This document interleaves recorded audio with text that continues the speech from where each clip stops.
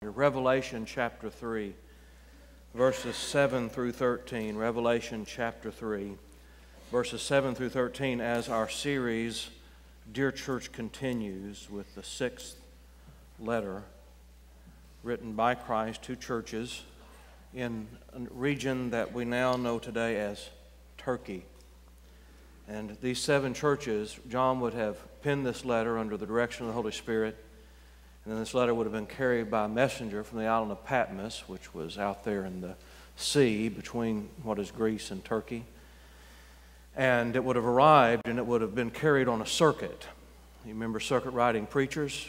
No, you're not old enough to remember circuit riding preachers. I'm not either. But they existed at one time where they would go around to different churches and preach on horseback. Well, I don't know if it was horseback or chariot or just walking.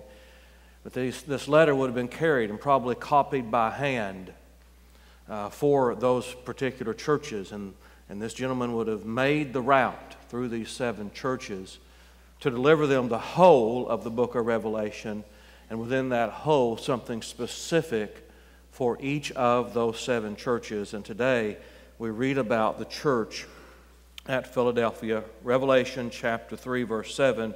If you're physically able, I'd invite you to stand as we read the Word of God. This is indeed the Word of the Lord. And to the angel of the church in Philadelphia write, the words of the Holy One, the true One, who has the key of David, who opens and no one will shut, who shuts and no one opens. I know your works. Behold, I have set before you an open door which no one is able to shut. I know that you have but little power, and yet you have kept my word and have not denied my name. Behold, I will make those of the synagogue of Satan who say that they are Jews and are not, but lie. Behold, I will make them come and bow down before your feet, and they will learn that I have loved you. Because you have kept my word about patient endurance, I will keep you from the hour of trial that is coming on the whole world, to try those who dwell on the earth. I am coming soon.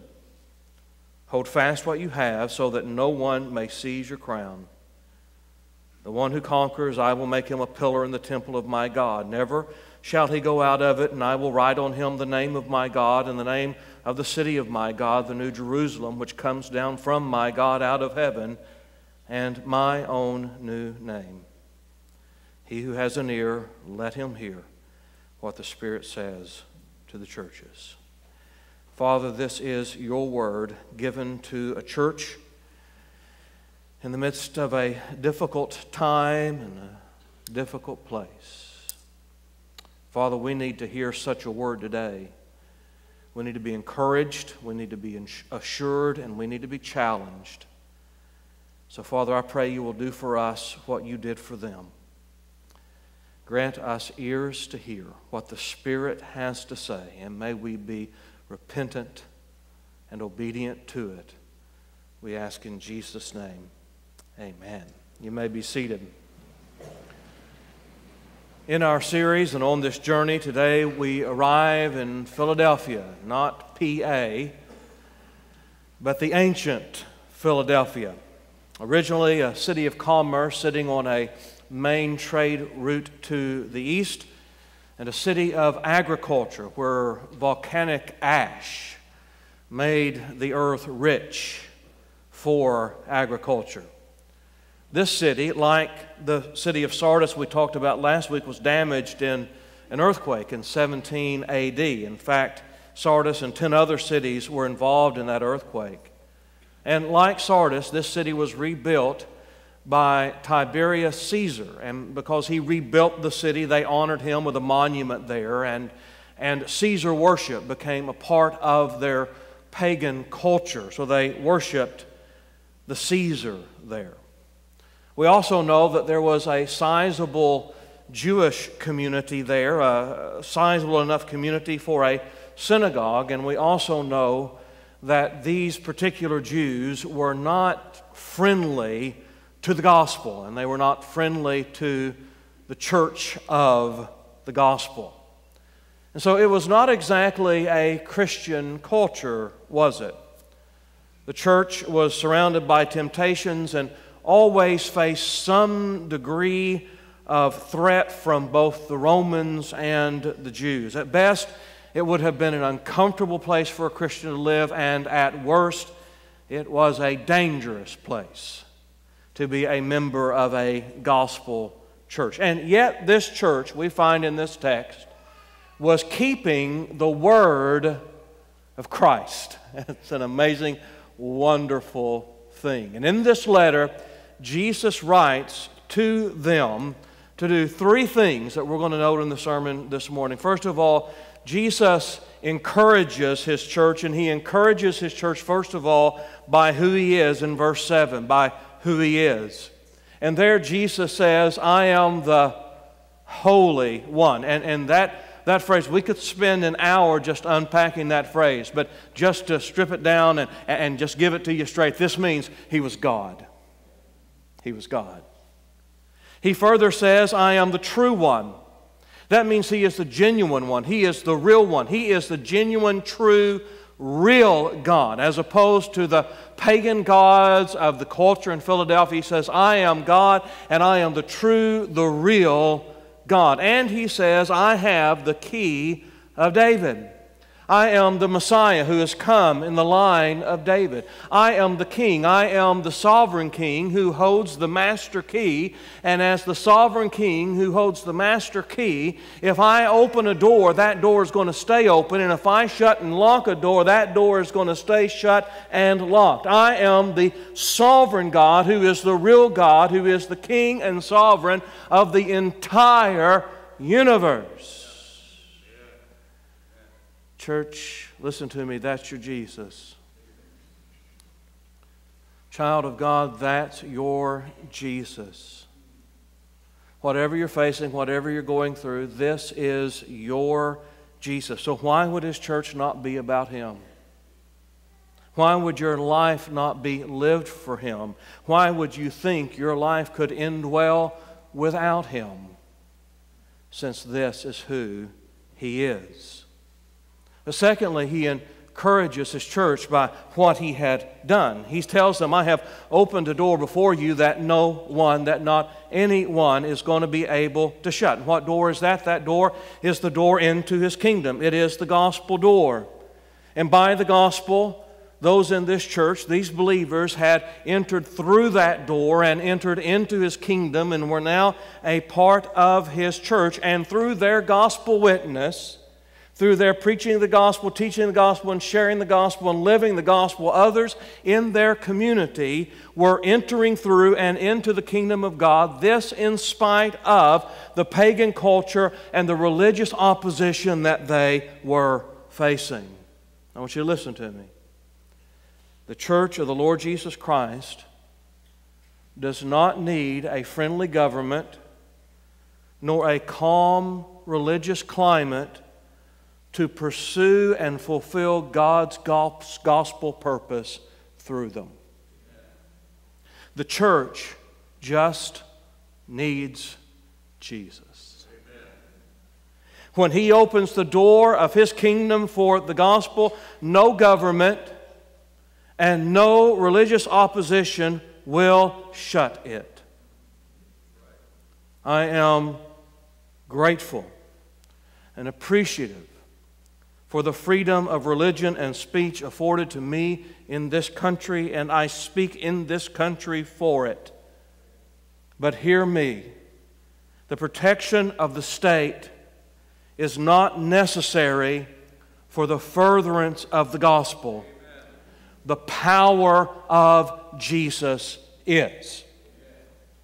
I think sometimes we think that for the gospel to succeed in any other place on the planet, that we must export our form of government, our form of culture, our form of religious protections for it to succeed there. And if change does not occur politically or militarily in some places, the gospel will never thrive there. Well, I have a question. Why do they have to keep imprisoning churches in China? And why do they have to keep killing believers in North Korea, and these things are ongoing. Here's the answer. Because government cannot shut the door when Jesus opens it. In communist China and in North Korea, people keep getting saved. People keep meeting in churches. They keep getting arrested for it. They keep getting imprisoned for it. And they keep dying for it because the government cannot shut the kingdom door that Christ has opened there. When God opens a door, it stays open. And this should be encouraging to the church of the Lord Jesus Christ. And He encourages them by what He knew. In general, He says, I know your works. I know everything that's going on there. And He does. He knows everything. And that's either a comforting thought or that's a frightening thought. I mean, you're either thankful, yes, He's paying attention, He's involved in my life, He knows what's going on, or you are scared by that statement, by what He knows, because you know that you're going to have to answer to Him. For the Philadelphia church, it was the first. It was comforting. Specifically, He knew that they had little power. They were outnumbered, they were outsized, they were outfunded by the culture and by religious opposition, but they had the door opener. He knew they had kept His word.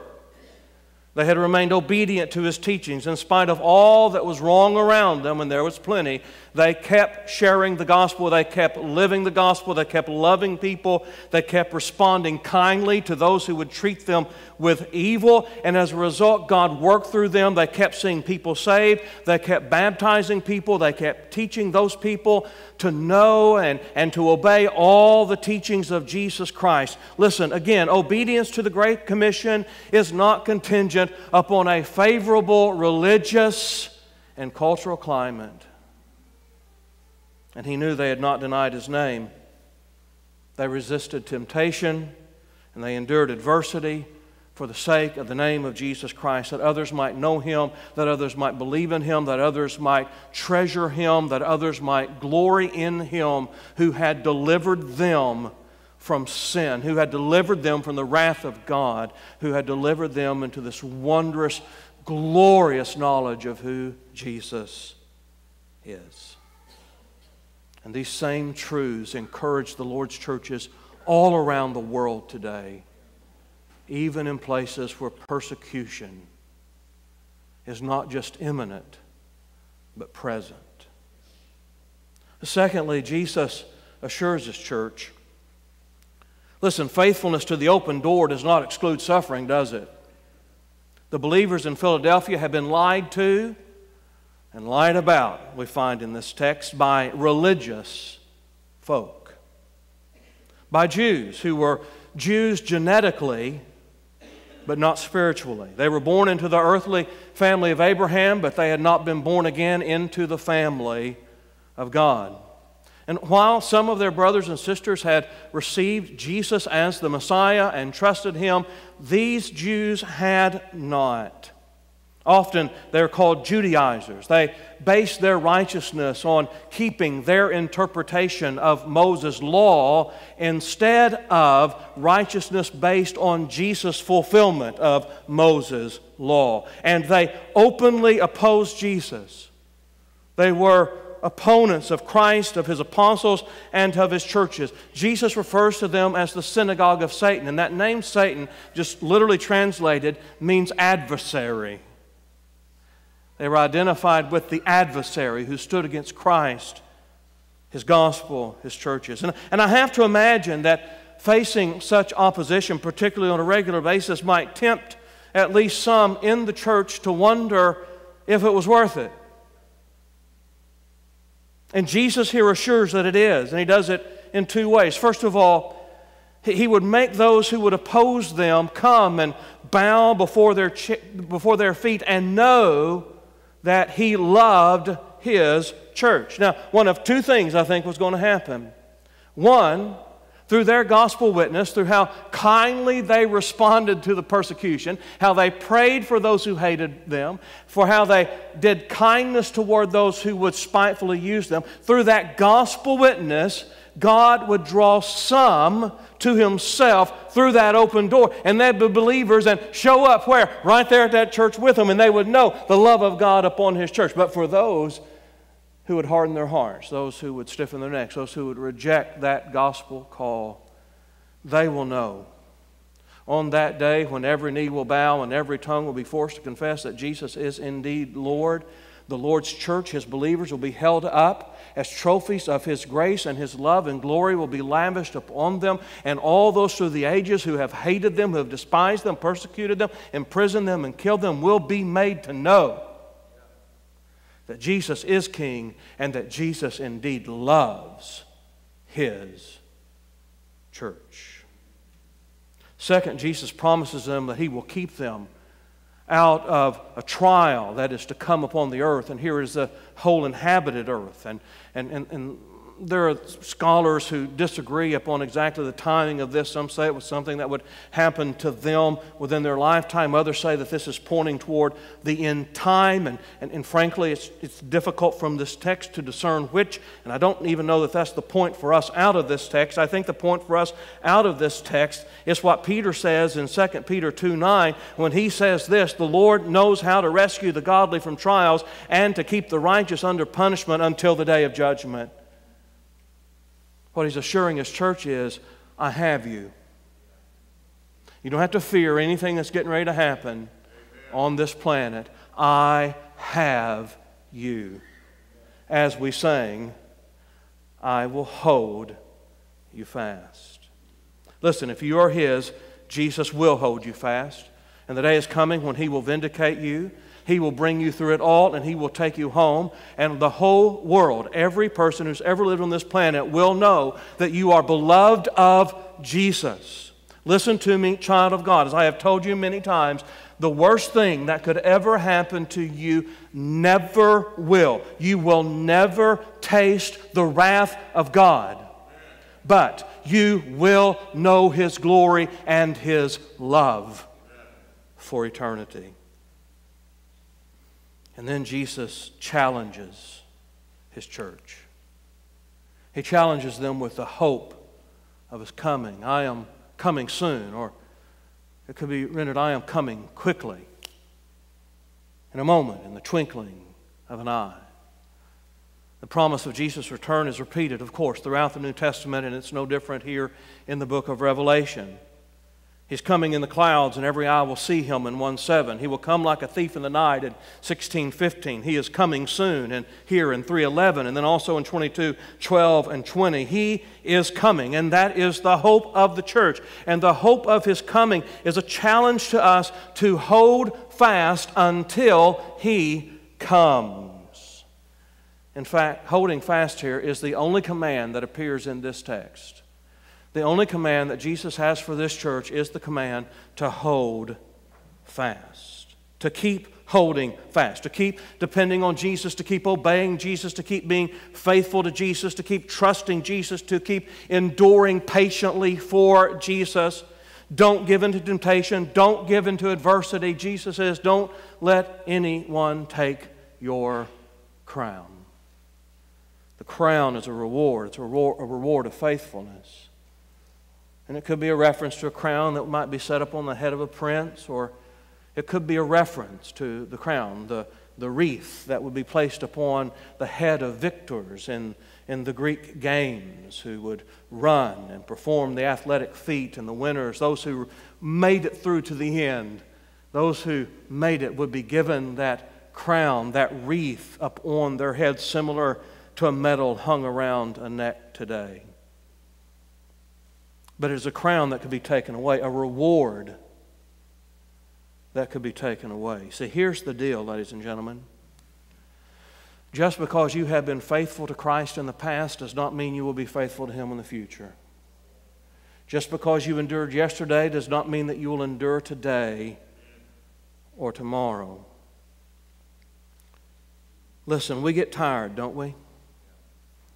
And we get tired of.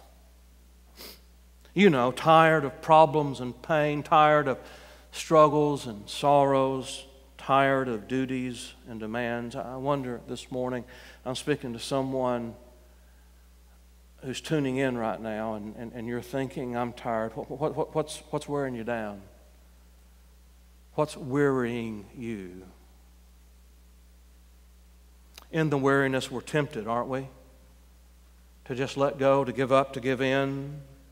And we rationalize in that. We rationalize, well, I deserve it. It's my turn. No one will know. It's just one time. I need a break. No one's ever had it like me, and surely Jesus will understand. But Jesus is coming. And you're going to meet Him. And you're going to look in the eyes of the one who wore a crown of thorns on your behalf. And He's going to take you home to be with Him forever. I really don't think that here this promise is intended to frighten them, but to encourage them. I'm coming. Don't give in. Don't give up. Don't quit now. Don't doubt me. You be faithful. You hold fast. I am coming, and I'm going to take care of everything. I'm going to vindicate you. I'm going to reward you. I'm going to take you home. So you keep holding fast to what you have in me, because I'm holding fast to you. He challenges them to keep holding fast because, well, speaking to you, because of your destiny. I don't know about you, but I increasingly feel like I don't belong here. This world is not my home. I'm just a what? Okay. All the young folk are looking around like, now what in the world are they quoting? Really cool song. Google it. And it's often an uneasy feeling, isn't it? Especially with all the weariness. But as Jesus closes this letter, He challenges them to stay faithful because of their destiny. In 1 John 5, 4 and 5, we learn something. What we learn is this. We learn, John writes there, that the way to overcome the world, and the one who overcomes the world, and the word there for overcome, if you go read it, is the word Nike. The same word here for conquering, Nike. Okay? So the one who overcomes the world, the one who conquers the world, the one who Nikes the world, okay, is the one who believes in Jesus Christ. The one believing in Jesus Christ will overcome the world. We're told in 1 John 4, 4 and 5. And here John, by the inspiration of the Holy Spirit, talks to us about the one who overcomes the world, the one who conquers the world, the one who Nikes the world. And here's what Jesus said, I'm going to do for you who trust me, who believe me. He said, I'm going to make you a pillar in the temple of God. Now, a pillar, not what you lay your head down on at night, not a pillar, but a pillar. A pillar is something that is put there to stay, right? Put there to stay. It's a fixture in a temple or in any kind of a building. A pillar is put there to stay.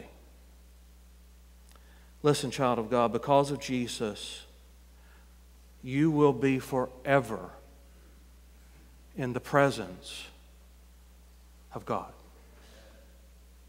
Listen to Revelation chapter 21, verse 3 and 4. I heard a loud voice from the throne saying, behold, the dwelling place of God is with man. Now, that's just a startling statement.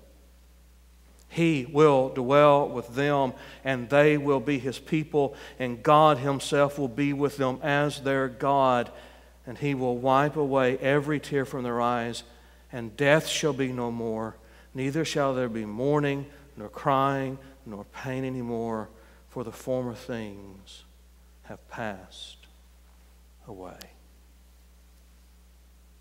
Jesus says, I'll make you a pillar in the temple of God, and I will write the name of God and the name of His holy city, the New Jerusalem, upon you. You will be forever in the presence of God. You'll be ever identified with God, and you will have eternal access into His holy city where He is. You will never be told you can't come in here. Last few months, I've seen these things about how even heaven has walls, and that's really a reference to the New Jerusalem. And indeed, it has walls and it has gates, but you know what Revelation 21:25 says? It says those gates will not be shut by day. And you say, well, what about by night? It says there will be no night. So you know what that means? Heaven, the New Jerusalem, it's always open. Always open. It's better than 7-Eleven. It's always open. Child of God, you will never be told you can't come here today. Forever in the presence of God. And Jesus said, I will write my new name upon you. We don't know exactly what that new name is. It's not been revealed yet, but here's what we do know, that Jesus has been given a name above every other name. It is a glorious name, and here's the promise of Jesus. Child of God, you who believe in me, I'm going to bring you home, and when I do, I'm going to lavish my glory upon you. My name is going to be placed upon you. And this world may have mistreated you. They may have persecuted you. They may have despised you, and they may have hated you. But listen to me, church. Jesus is saying, you're mine. And one day you're going to be with me. And my glory is going to clothe you. My name will be upon you. I'm getting old, and as I was thinking about this week, I thought about B.J. Thomas. Anybody remember B.J. Thomas? Can I get a witness? Again, young folk, Google him. Thought about that song where he said, I'm headed home. I'm going home where I belong. Church, we're headed home. We're going home where we finally and forever belong. He who has an ear, let him hear what the Spirit says to the churches. So I've got one last question. Where's your home? Wherever that currently is, it's temporary. I think most people know that my wife are renters right now. We keep looking. We spent yesterday afternoon talking about that a whole lot. Went again through everything available around here. And I got thinking about that. And you know, today, if you own a house, or maybe you and the bank own a house, or maybe even if you have owned it outright, you say, that's my house. In the end, we're all renters. You're going to be evicted. Death will see to that. Or Jesus will show up. But either way, the place you call home now is temporary. Revelation ends with two eternal destinies, two eternal homes. One is the lake of fire in Revelation 20:11 through 15, and the other is the new heaven and the new earth in Revelation chapter 21. And Jesus has opened the door to the new heaven and the new earth. Not only has He opened the door, but according to John 10:7 through 9, He is the door Himself. He is the door of the sheep, and if anyone enters by Him, he will be what? Saved. How did Jesus open that door? He went to the cross, and there He died for your sins. He took the wrath of God in your place so that you would never have to know God's wrath in the lake of fire. And through His death and through His resurrection, He opened the way to life. He opened the door. And you enter that door by faith. You trust Him. You believe what He said. You believe what He did. You accept what He has provided for you by faith. That's how you walk through the door. That's how you walk through the door into an eternal home with a new heaven, a new earth, a new city, His name written upon you. Will you trust Christ? Will you believe Him today? Will you be saved? With our heads bowed, I'm going to pray for us. Then after I pray, we're going to continue singing. And if God is speaking to your heart, there'll be pastors here at the front. Be happy to visit with you. Maybe you want to talk to someone about Christ, about salvation. Maybe you've been saved. You say, I want to be baptized. I want the whole world to know that I'm a follower of Christ. You can come and talk. Maybe you want to join this church. You can come and visit with a pastor about that and how we do that. The altar is always open for prayer. But right now, right where you sit, if Christ is calling you, the door is open before you, Christ is calling you to Himself, step through. You don't have to take a preacher by the hand. You don't have to walk an aisle. But you have to call upon the name of Jesus, confessing that He is Lord, believing in your heart that He is raised from the dead. You call upon Him. Do that right now, wherever you are in this room, listening by radio, watching by television or internet. Right now, wherever you are, walk through the door, trust Him, believe Him, receive what He has done for you right now. And church, be encouraged to share the gospel this week. Father, we come.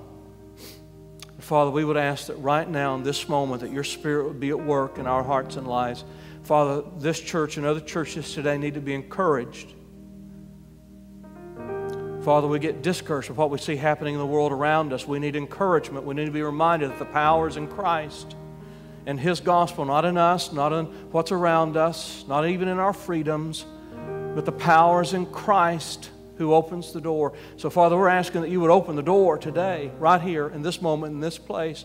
And we pray, Father, for our persecuted brothers and sisters in Christ in faraway places who are standing strong, and the door is open, and people keep getting saved. It's an amazing thing when we think about it, and we pray for them today.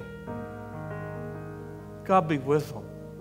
May they know the encouragement of this letter to Philadelphia, even where they are, even as they gather in homes and secret places. God, do a mighty work here and beyond, we ask in the name of Jesus. Would you stand, sing with us this morning as we worship? Will you respond to God's call upon your life?